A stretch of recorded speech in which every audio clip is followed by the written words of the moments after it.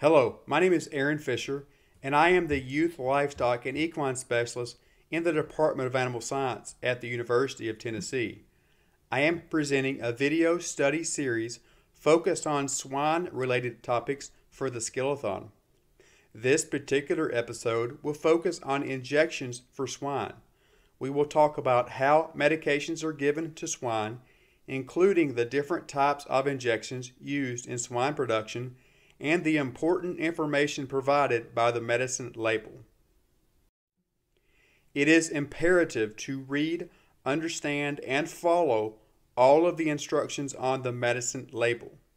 The medicine label includes the following important items: trade name, active ingredient, route of administration, species and animal class, approved uses, dosage, withdrawal time, cautions and warnings, sizes available, and storage requirements.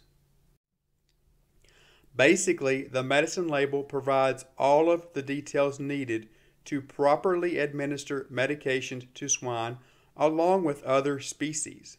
The trade name is how you know most medications. For example, Banamine is the trade name for flunixin. Chances are you have heard of Banamine but never heard of flunixin. The route of administration is how the medication should be given. For most injectable medications, this will either be subcutaneous or intramuscular injection. It is important to only give the medication how it says on the label. The species and animal class are the only approved animals that a particular medication can be given to. This might be all swine, or only non-lactating sows, or some other combination. The dosage is how much of a medication can be given. Giving more than the correct dosage can result in a drug residue in the meat. The withdrawal time is the amount of time after a medication is given that the animal must be held before being sold or entering the food chain. Not following the withdrawal time can also lead to a drug residue in the meat. This may be the most important thing that you hear me say today. Doing anything against the label instructions is called an extra-label drug use and is illegal. It is also likely to result in a drug residue in the meat and could damage the public perception of animal agriculture. Specific examples of extra-label uses include giving a higher dose than what is on the label. This could be thinking that if 5 cc's are good, 10 cc's will be better. Or could be giving 5 cc's now and 5 more cc's 3 days later. It is also an extra label use to give an injection intramuscularly when it is supposed to be subcutaneous. Another that is all too common is giving a medication labeled only for swine to sheep. It is important to note that this can be done on the order of a veterinarian through a valid VCPR or veterinarian client-patient relationship. But this is the only way this can be done. You cannot choose to do this on your own.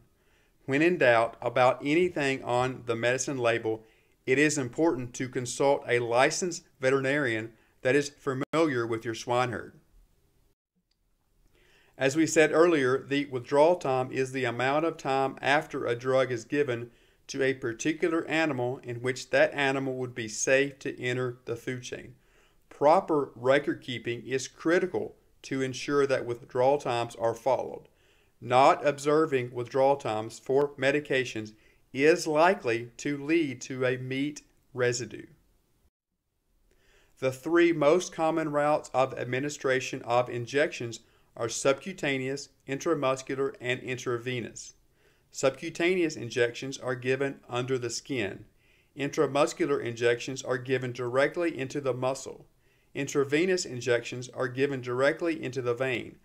IV injections are typically reserved for veterinarians. Intramuscular injections should be given in the neck region just behind and below the ear, but in front of the shoulder. You should never inject into the ham or the loin. This can lead to tissue site damage, which is cut away during the harvesting process and decreases the value of the carcass and increases the potential for a drug residue in the meat. For small pigs, subcutaneous injections should be given in the loose flaps of skin in the elbow or the flank. In larger pigs, subcutaneous injections should be given in the neck behind the ear. Administering injections in other areas of the animal can lead to tissue site damage, which is cut away during the harvesting process and decreases the value of the carcass and increases the potential for a meat residue. Needles come in all sizes. The size of a needle opening is measured by gauge. The smaller the gauge, the larger the needle opening. For example, a 14 gauge needle is much larger than an 18 gauge needle. 18 to 20 gauge needles should be used with baby pigs. The size needle will increase as the pigs mature, with 16 gauge needles for finishing pigs and breeding stock. Typically, longer needles are used for intramuscular injections compared to subcutaneous injections. Up to a 1.5 inch needle would be used for intramuscular injections for breeding stock, while 1 inch needles would be used for subcutaneous injections to the same animals. We will finish up with some pork quality assurance basics. A new needle is recommended for each new animal. If a needle is bent, it should be discarded immediately. Never straighten it and use it again. This is extremely dangerous as it could break off in the animal. You can see in the microscopic view of needles in the picture how the end of the needle curls after multiple uses. Would you want to be injected with the needle on the bottom right? I know that I would not, and likely pigs won't either. If giving injections to multiple animals, be sure to use a separate needle to withdraw medicine from the bottle and give the injection to the animal. Never put a needle back into the bottle after using it to inject an animal. Used needles should be discarded into an appropriate sharps container. An empty milk jug makes for a good homemade sharps container. Your vet is a good resource for discarding used needles once the sharps container is full. Regardless of route of administration, only 10 cc's should be given per injection site. If more than 10 cc's are indicated, then it should be split across multiple injections. Remember, the animal has two sides of the neck area. We mentioned this briefly before, but it is important to have a working relationship with a veterinarian and for them to be familiar with your swine operation. This is necessary for a valid veterinary client-patient relationship, or VCPR. For more pork quality assurance resources, please check out the YQCA program at yqca.org. Youth for the Quality Care of Animals is a multi-species quality assurance program for youth. YQCA certification is required for many regional, state, and national shows, including state 4-H and FFA livestock shows in Tennessee. There is also an adult pork quality assurance program. For more information, check out the PQA page at the National Pork Board website. That wraps up our discussion of injections to swine. The most important points to remember is to always read and follow all of the instructions on the medicine label and to consult a veterinarian for any questions or concerns.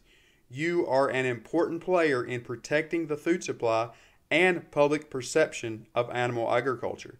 I leave you with this challenge. Will you take this responsibility seriously? I wish you the best of luck as you progress through your swine project. Please let me know if I can ever be of assistance.